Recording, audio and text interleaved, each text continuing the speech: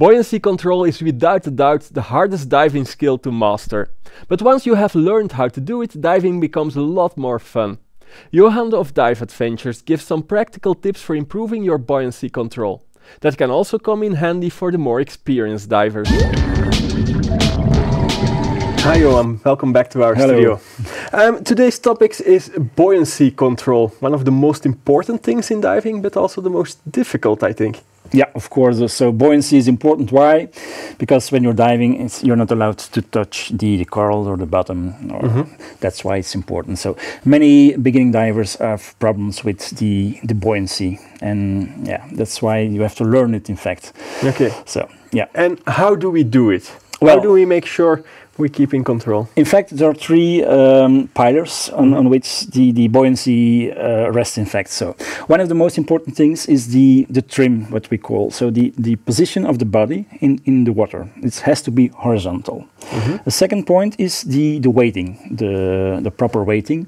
So many divers have too much weight or not enough, so that's also important.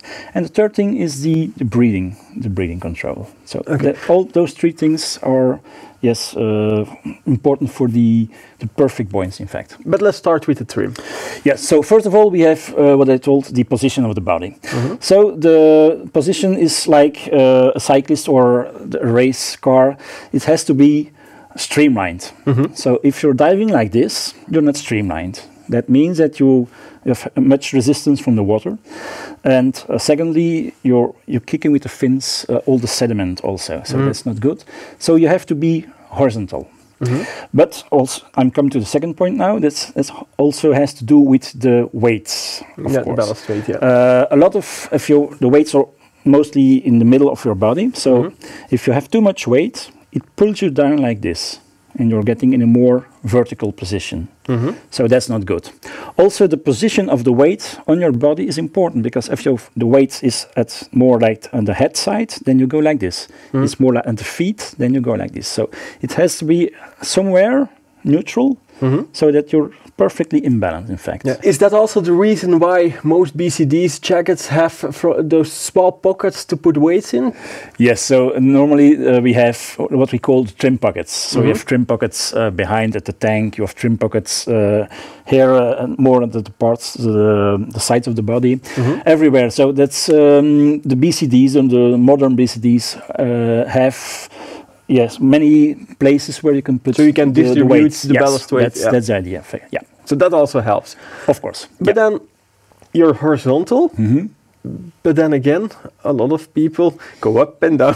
Yeah, that's normal, because when we're breathing, so when we take a breath in, we go up. If we exhale, we go down.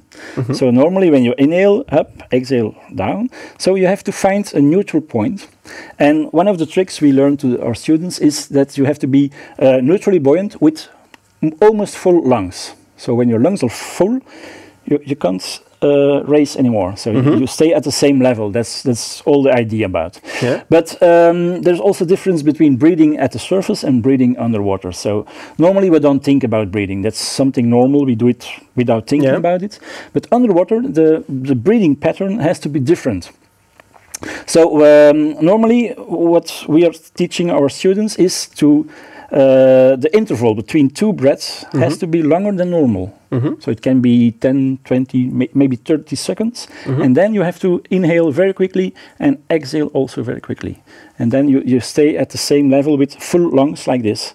That's all idea, but of course it's not easy to do it. This is of course the theory, but I think it takes a lot of practice to do so. Yeah, we have of course a course to learn it. It's called the Specialty Peak Performance Buoyancy course, and there you will learn all what I told about. So the buoyancy, the trim, the weighting, the breathing, and we learn it really with counting the time, in fact. So you have to be conscious about the new pattern.